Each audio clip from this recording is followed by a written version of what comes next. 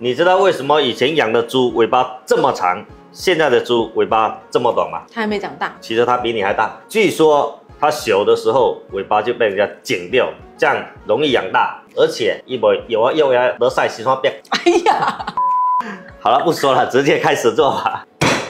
猪尾先来把它砍小。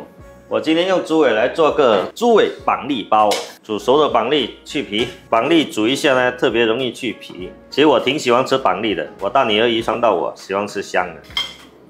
猪尾焯水后把它洗干净，处理好的猪尾加点酱油、老抽，给它焖一焖，解食。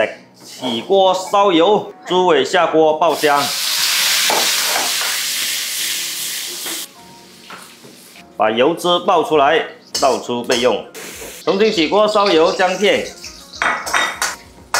菜脯、潮汕的萝卜干、茶叶盘盘、猪酒，加水，来点蚝油、鱼露。萝卜干是咸的，鱼露不要太多。胡椒粉，辣椒糟，盖上盖子，转中火，先焖20分钟。再来把板栗放下去煮15分钟。来，时间到。开大火收汁，移到砂锅，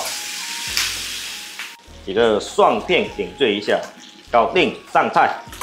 猪尾板栗煲，我吃板栗，你吃猪尾。我现在有阴影，我该得塞比啊。你还无啊？干干啊，搞到两盘。好吃。这道菜非常下饭啊，大家可以试一下。